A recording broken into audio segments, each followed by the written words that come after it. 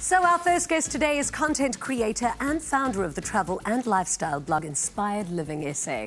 Being a mom herself, Fiona Rossiter knows all too well how tough it can be to juggle work and family, but she's managed to strike the perfect balance, and she's here to share some of her insight. Welcome to the show. Thank you very much for having me. So firstly, I mean, I love your blog and I love your Instagram. Where did the idea come from? I think I started blogging basically as a personal thing for myself, being a stay-at-home mom.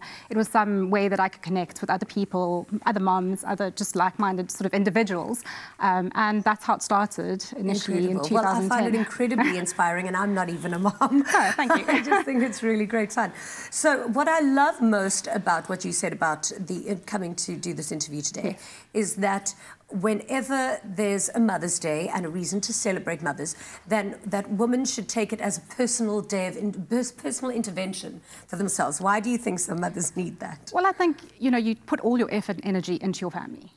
Even if you're a working mom or stay-at-home mom, it doesn't really matter. They come first. Well, generally, I think that's how moms are. Totally. And I think it's time for you to actually reflect and see what you're missing in your life, you know, how you can put back for yourself.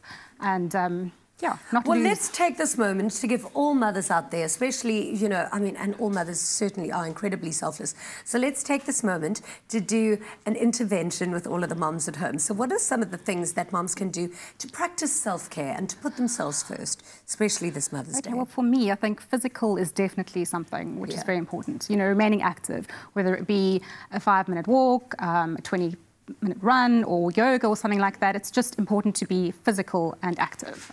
It's good for your mental and physical well-being as well, which I think is really, really great. Now, what about like social groups? Because I know that a lot of moms enjoy those kind of things. I've got, all of my friends have got children, and they insist on doing a book club that I've tried to go to a couple of times. I'm yet to see a book. No worries. Thanks, sir. Any of these book clubs. But it is, I mean, you don't have to read the books. I think it's more about the social interaction. It's actually sort of meeting other people, not losing your sanity. And I think that's why clubs or groups can be helpful, as a, you know, for a working mom or a stay-at-home mom as well. So, yes, so what are you doing this Mother's Day, and what are your expectations of a Mother's Day? Oh, well, I think first and foremost is time for me to actually just do nothing. And hopefully my family have got something planned, I think. So champagne brunch or something like that would be fun. Or a pamper session. Even something like that would be fantastic. Those are very, very good ideas, actually.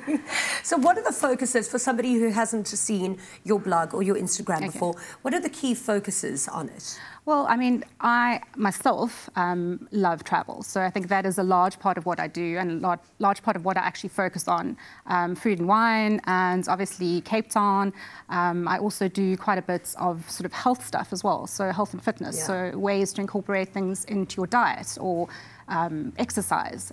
So that's, a lot of the things that I do touch on more of a lifestyle base. Wonderful. Well, we'll have all of the details where you can read more on Inspired Living on our website. Thank you so much for being here today, and I hope you have a wonderful Mother's Day on Sunday. Thank you so much for having me.